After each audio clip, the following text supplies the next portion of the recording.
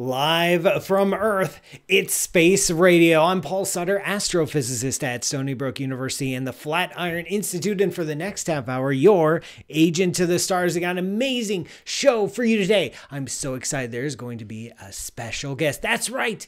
Today, and today only, you do not have to listen to me rant about aliens or bad ideas or things blowing up in space. We get someone else to talk about, and that's a treat for everyone. This show lives on listener questions. We record every Thursday at 8 p.m. Eastern here in Spaceman Studios in New York City. So leave a voicemail to get yourself on the air. You can also follow along live with our space cadets tuning in live from around the world, including but not limited to Redmond, Washington, Columbus, Ohio, Duluth, Minnesota, Washington, D.C., France, Indiana, Portsmouth, England, Texas, Orange County, California, London, UK, Pell City, Alabama, and Howell, New Jersey.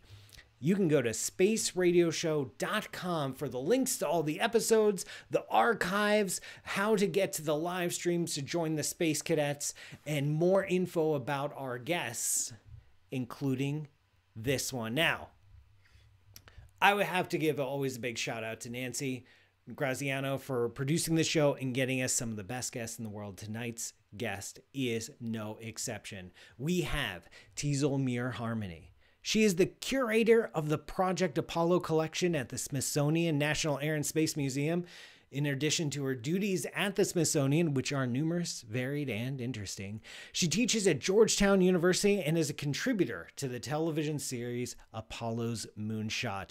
Teasel is the author of Apollo to the Moon, A History in 50 Objects, and she has a new book, Operation Moonglow, A Political History of Project Apollo. She explores how and why the moon landing became one of the most decisive geopolitical events of the 20th century. What an impressive resume. Teasel, welcome to Space Radio. Thanks so much for having me on. Oh, no, it's our excitement. It's our thanks to you. Let's get started with Operation Moonglow. Before I encountered the title of your book, I had never, ever heard of Operation Moonglow. Could you describe to me and the audience what this is about and what does it have to do with the Apollo project? Sure. So the name of the book actually comes from a diplomatic tour that President Nixon took immediately following the first lunar landing in 1969. And he called it Operation Moonglow because he was going to use the popularity of the moon landing to travel throughout Southeast Asia. And he had this idea that it would make his new foreign policy agenda more appealing or palatable to people in Southeast Asia because of the interest and the enthusiasm for the moon landing. But the reason I chose it for the name of my book is because the book is more broadly about the role of spaceflight within American diplomacy and the ways that the Apollo program in particular served American foreign relations interests at that time. And I think it was appropriate because throughout the 1960s, there was a similar kind of expectation that spaceflight would help ease sort of other American foreign relations interests, improve relations with other countries, encourage alignment, and just support the U.S.'s interests more generally. So at the time of the Apollo project, the 60s and 70s, what were those U.S. interests abroad, and how did our political leaders and presidents think that Apollo was going to help? Well, in the context is so important, and I love when everyone talks about the new space race. I always want to point back to what that context was, what was going on at that moment when Kennedy proposed that the United States send humans to the moon, because it was so essential to why he did that. And so what was going on more broadly is the Cold War. So the United States and the Soviet Union were competing for global influence, and both saw each other as threatening expansionist forces in the world. And this is also importantly a moment where you have lots of newly independent nations. There's the post-colonial movement and incredible amount of new countries. And both the Soviet Union and the United States were competing for influence of those countries. So the United States wanted countries to become liberal democracies and align with US interests. And the Soviet Union was hoping to influence countries so that they would become communist.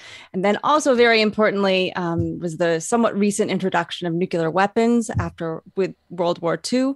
And this idea that we can't have the same type of wars anymore. And so there was a big turn to psychological warfare and symbolism and competing in other types of ways. And so the United States and the Soviet Union both invested in spaceflight as a way to influence people, especially in these new nations. So did it work? Did the United States gain a lot of appreciation and foreign policy objectives after and during the Apollo missions? It worked somewhat. So the context was complicated, and there were other things going on, like the Vietnam War. So it wasn't done. Literally, the moon landing wasn't a vacuum, but it wasn't actually. Politically speaking. So, but it did have a big influence. So over half the world's population followed the flight. In general, people were very excited and enthusiastic about it. Nixon saw it as very helpful at the time. There were the ways that it impacted sort of small day-to-day things like displacing headlines in newspapers about the Vietnam War, and instead something like lunar exploration, which was getting people more excited and enthusiastic. So that was seen as beneficial. It created opportunities for American diplomats around the world to meet with foreign leaders. Astronauts would go on these diplomatic tours, and this was a way for the United States to promote a side of the country that was seen as really positive, and that was essential at that time. If you think of what was going on in the 1960s and into the early 1970s, and so it was impactful, but it was competing against these other things, and so it's hard to say. But importantly, when humans first set foot on the moon, so the world just stood still, and people on every single continent followed that mission live. And there was a sense of unity expressed by many people. And that was seen as really accomplishing some American objectives, and that the United States was almost building this global community around an American program. And that was seen as a huge political benefit for the country. Was the Apollo mission, would it be fair to characterize it as primarily a geopolitical exercise rather than a technological and engineering one? Well, it was primarily a geopolitical exercise for President Kennedy, that's for sure, and for many members of Congress who funded it. I think Apollo, it's best not to characterize or put it too much in a box in any way, because it is also one of the most magnificent technological programs in history as well. And the science that was done on Apollo was quite important. And although it's not the primary reason that Kennedy pursued lunar exploration, he was very explicit about his objective, and that it was for geopolitical influence. I think that the program has a lot more to it, and the way we need to sort of understand it, think about it, needs to include all these different dimensions. But when it comes to why did the United States send humans to the moon, it is for political purposes. Were the Apollo astronauts themselves aware of this and okay with it? Did they know that they were about to be sent on endless world tours and paraded around the nation and the world to further these kinds of aims? The astronauts were really aware that this was part of their duty. They saw it as their role as astronauts is service to their country, almost in the way that you serve in the military. And they were serving their country in the midst of the Cold War, and many of them were very explicit about that. So Frank Borman, for instance, who was the commander of Apollo 8, he's very, very clear that what he wasn't that interested in exploration, he says, and he wanted to serve his country, and he thought that this was the best way to do it. And that the astronauts knew that this was part of their job, that they were going to be traveling around the world, that they were going to meet with people, that they were going to be seen as representatives of their country and sort of embodying values and strengths, characteristics of their country. So they understood that their role was in part as not only astronauts, but as diplomats. One of the things I found fascinating about the book in this era was that the Apollo mission threaded through three separate presidential administrations. And how did the aims of the Apollo mission, both the technological and engineering ones and the geopolitical ones, like all the aims, evolve or not evolve through those different administrations? What did each successive president see in the Apollo program?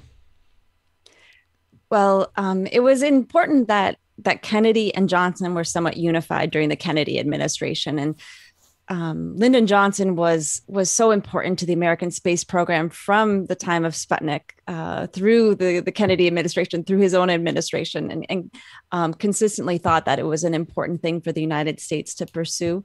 And so Kennedy really relied on him during his administration. So he had quite a hand in that. So Kennedy was very clear. It was to win hearts and minds, influence the minds of men everywhere, he said, who are attempting to make a determination of, whether or not they should be, pursue liberal democracy or communism. For Lyndon Johnson, he sort of expanded the expectation of what spaceflight could do. He saw it as the launch pad for his great society. He thought it was an essential thing for a nation to do, and whoever led in space would lead the world. And so he has very sort of, I guess you could say, I don't know if optimistic is the right word, but he had great expectations for the role of spaceflight, not just in terms of science and technology, but in terms of its impact on society and politics more generally. And then Richard Nixon really changed a lot for the American space program. He loved the astronauts. He was excited about enthusiasm around the world for the Apollo program, but he was also quite concerned about his own re-election and the budget, and sort of reassess whether or not the United States should make spaceflight the national priority or one of many national priorities. And he ended up thinking it should be one of many national priorities. And this is a space policy approach that has sort of remained consistent until this day. So Nixon really sort of shifted us into a different direction, and ended up supporting canceling some of the later Apollo missions, but also then greenlit the shuttle program. And so he really changed a lot of things. One of the things that he wanted to do with shuttle is he thought that it would be a great opportunity to allow more people to fly into space, because the space shuttle wasn't just limited to 3 seats. And so you could then open it up to women and minorities, as well as people from around the world. And he thought that that was something worth investing in. Speaking of investments, here we are half a century later from the early Apollo missions. What do you think is the lasting legacy of those Apollo missions in that geopolitical landscape? Well, I can speak from some of my own experience and traveling and meeting people from all different countries and different continents, and people of a certain age or who are alive will have a story to share with me, and it's usually brought up as an important part of their lives and their memories. And it was one of these important world events, not just an American event, not just part of American history, but really world history. And I think that's lasted to this day. And there were anniversary celebrations for the 50th anniversary of the moon landing around the world. It wasn't just happening in the United States. And I think that that's a sign of its lasting legacy. There's also a somewhat problematic legacy with Apollo, and that's the disillusionment or the sort of idea that we should have, had a settlement on Mars by now, or that in some ways, we reached for the stars, we reached really high in the 1960s, and we just haven't been able to continue exploration at that rate and that kind of investment. And so there's some disillusionment as well, kind of. So it's a combined, I think, legacy. But in general, I've at least noticed a lot of goodwill and interest, and sort of a lasting legacy around the world when it comes to the Apollo program. Yeah, you have such a unique and cool position at the Smithsonian where you get to see people flocking into the museum and to interact with and experience these artifacts. From what you've seen and spoken to people about, what is their impression of the Apollo, and especially kids? What do kids think of the Apollo missions? I think that many people, both kids and adults, the more they learn about the Apollo program, the more impressed they are, and the more surprised they are by how bold that decision was to send humans to the moon. So when President Kennedy proposed Project Apollo, which was 60 years ago, we're sort of in the 60th anniversary moment right now. The United States had a total of 15 minutes of human spaceflight experience. We were extremely unexperienced when it came to spaceflight. And the first artificial satellite, Sputnik, was launched in October of 1957. So just a handful of years earlier. And this idea that we're going to send humans to the moon, and that required just incredible ingenuity. And anytime that people start learning about everything that was involved in getting humans to the moon and how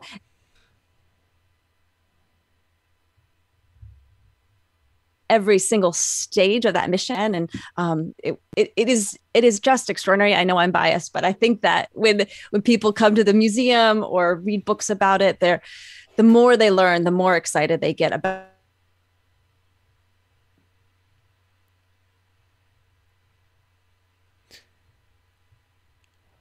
Oh, looks like we are having a little bit of Zoom issues with Teasel's connection here, which is not a surprise to any of us anymore after a year of virtual meetings.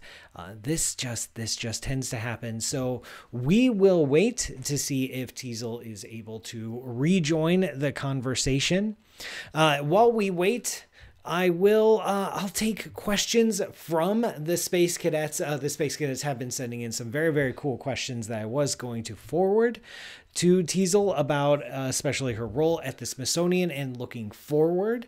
I would say one of the biggest things to happen recently, I've not been very well connected to space and astronomy news. For the past week, I have been in a committee meetings all week long, which have been very fruitful, yes, but very disconnecting. It's something I do every year. I take part. I'm a member of the selection committee for a Department of Energy Computational Science Graduate Fellowship, and I get the privilege every year of being a part of the team that selects the new class of fellows every year. And it's a months long process with multiple levels of selection and review and screening until it reaches the final committee. Usually the top 100 candidates make it to the committee, and then we have to pare it down to around 20 people. And that process takes a couple months, culminating in 1 week of like nonstop discussion and debating. So that's rewarding and fun, and I love being a part of that greater scientific furthering of the next generation, but it does disconnect me from the real world. So I've got no idea of what's happened this week. That's what I'm trying to get to. I think there was a test fire of the SLS, the Space Launch System, which is NASA's big bad rocket. I have complicated feelings about the SLS. I'd hope to talk to Teasel about the SLS and get her thoughts and opinions. If she's able to join us in the next 10 minutes or so, I'll answer that. Otherwise, we will invite her back so that we can finish this very, very fascinating interview. Before you disconnect, you should check out Operation Moonglow, A Political History of Project Apollo by Teasel Muir-Harmony. It is available in bookstores nationwide and also on Amazon. Nancy Graziano is putting those links in the chat. You can also find the show notes in the chat. And yeah, so SLS, let's talk about SLS. Like we had the last test firing was like a month ago, and there was some fault, and so they had to halt the test early. There's a lot of, I think, healthy discussion about the future of NASA, the role of NASA in spaceflight, and Teasel is back I think we have Sorry about that. reestablished the connection. Not at all. It is the virtual life where people disconnect and reconnect. So we're happy to have you back. I was just filling time by rambling. I actually don't remember what I said. I may have started singing, which would explain why everyone disconnected from the show. We are so glad to have you back. Let's just jump in. We've been talking about the past and Project Apollo and people's reactions to it and the legacy of it. Let's look to the present and the future. You know, today, NASA tested the SLS again, and it was a successful test.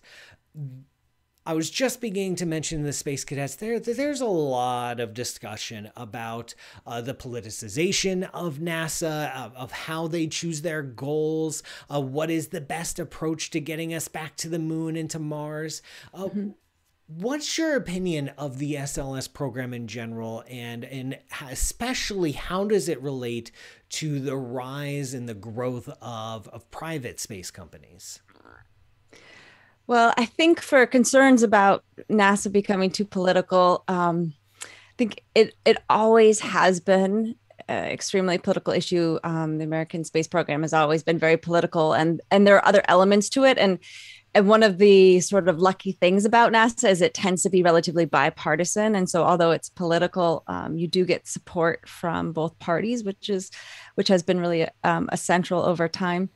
But with the SLS program, I read an article recently talking about SLS and how it feels like the last rocket of a former era, and that might be the truth because we are transitioning into the stage where NASA is working with private space industry to develop more affordable access to space, and especially when it comes to reusable rockets, and with low Earth orbit in particular, that's been really successful so far. And there's a lot of enthusiasm about what that might mean and who it would give access to space to, and how that really could change low Earth orbit in particular. But when it comes to pursuing things like lunar exploration or Mars exploration, traditionally that's really relied on national space programs, and it has to be a sort of a national priority. And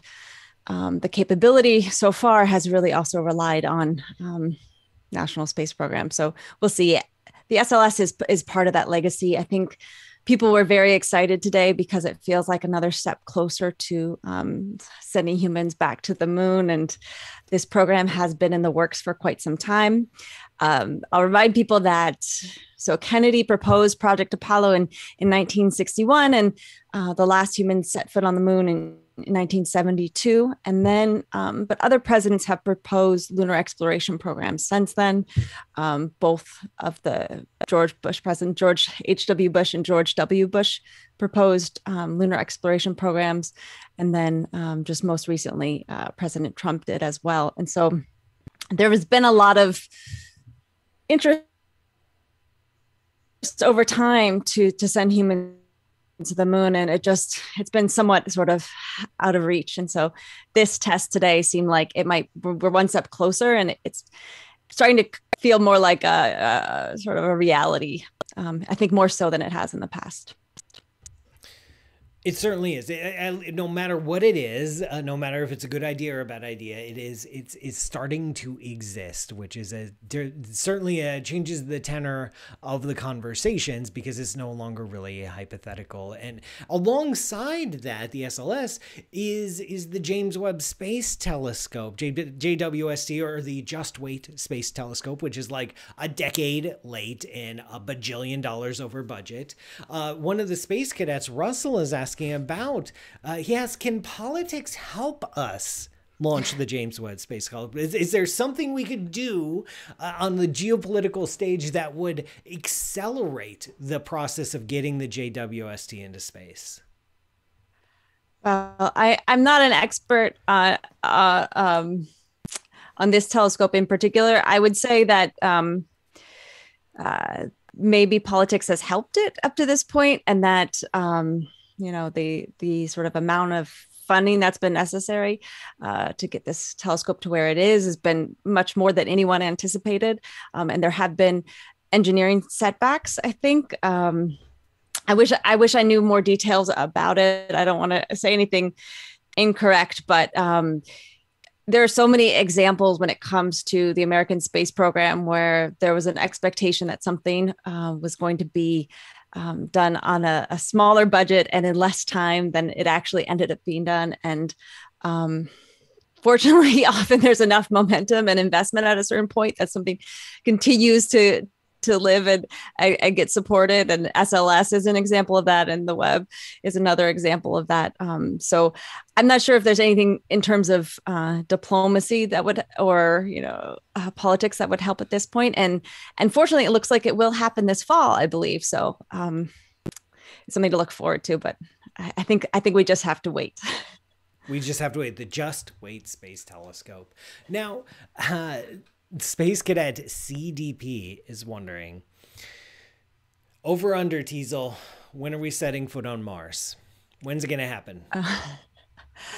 A very long time from now. That's going to be it's going to be really, really hard. There are so many challenges. I'm sure your audience is aware of them, and just the technological challenges are going to be huge to overcome. But then when it also comes to the levels of funding that it's going to be necessary to make it happen, the political will, or even, the will of individuals, if it could happen that way, I think it's many decades away. I'm not optimistic it's my lifetime, but we'll see. Things change, and there could be new motivating factors that we don't have in play today. But it's on a very different scale than sending humans to the moon. That's for sure. Many new types of challenges. Do you think that there might be any geopolitical force that would want one nation to try to send people to Mars, like Project Apollo? Do you think those kind of conditions might appear again? I think that when it comes to diplomacy, we'd probably be better off pursuing international cooperation for that type of program, and pooling our resources with other countries, and pooling our expertise with other countries, and pursuing lunar exploration, Mars exploration with partners. I think that it's such a different context than the space race of the 1960s. And it's not only that there was this competitor in the Soviet Union, and I think people often forget the other part of that context, which is the importance of that post-colonial movement, the emergence of newly independent nations, and the fact that space exploration was so brand new and so exciting, and that the United States really cared what really wanted to win the hearts and minds of the world, and that was a national priority as well, and that was seen as a political objective. And we have such different conditions today. Not to say that couldn't go back to being that way, but it was such a unique moment. And so I think today, when it comes to space diplomacy, we've seen sort of the most success when it comes to cooperation and working with international partners. And you have the example with the International Space Station, and there's much more possible when it comes to lunar exploration, Mars exploration. There you have it. One last question before you go, Teasel. A very important question I ask every guest. What is your favorite kind of cheese? I like Alpine cheese personally. Alpine cheese. And I love one from Vermont, which is Alpha Tolman, and it's made by Jasper Hill. Jasper Hill out of Vermont. Alpha Tolman. I'm looking that up. What are its tasting notes here? What should I look forward to? It's nutty.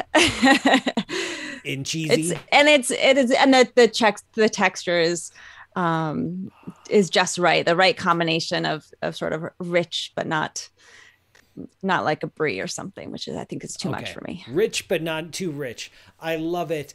Teasel Muir-Harmony, how can people find out more about you? You're an absolutely fascinating person. You've got a lot to say, so much more than we can contain in a single interview. I hope to have you back in the future. But in the meantime, where can people find out more about you and all of your amazing work and your new book? Well, my new book is a great way to learn about my research.